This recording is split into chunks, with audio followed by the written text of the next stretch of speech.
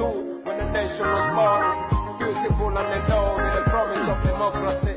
They want to see me represent them. They want to see me stand up to injustices. They want to see me speak what exactly is on ground. They want to see me be different from the usual politicians. Our leaders don't seem to care for the next generation. Are then we seeing a wave of change in African politics, the way that we've seen change in the US with President Trump and in France with Emmanuel Macron? Are you the new change in Africa? I wouldn't want to look at me as the new change. I would look at us as a new change. I represent a new generation, a young generation. So yes, this is a new wave that I would like to assimilate with the likes of Emmanuel Macron. He's such an inspiration. How are you going to manage to bring about the change that you want to see in Uganda? I am going to stand on issues. My standing up was not just for me, but to encourage all the other young people. They've been lacking confidence, so I'm here to give them confidence, and I'm glad it's working. You said you admire the President Museveni of 1986 to 1996. Yes. What's gone wrong since then?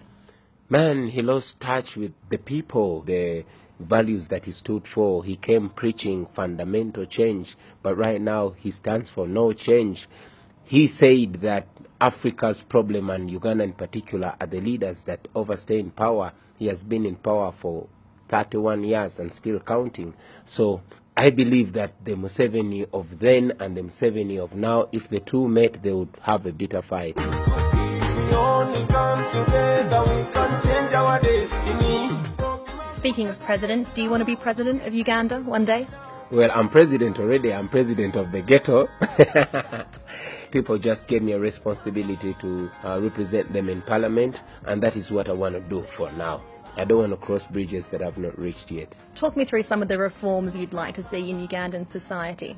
Inclusiveness. The president has too much power, and I believe that should be reduced.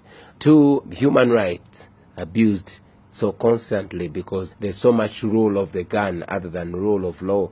The same way I've been preaching to the voters is the way I want to preach to the members of parliament, to try and change their mindsets and to show them that they need to reconnect with the people.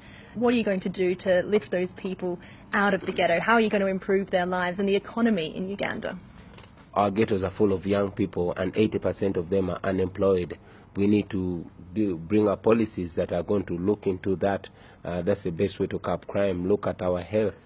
The budget that is being allocated to our health is shaming. The education system is pathetic. Can you sing something for us now?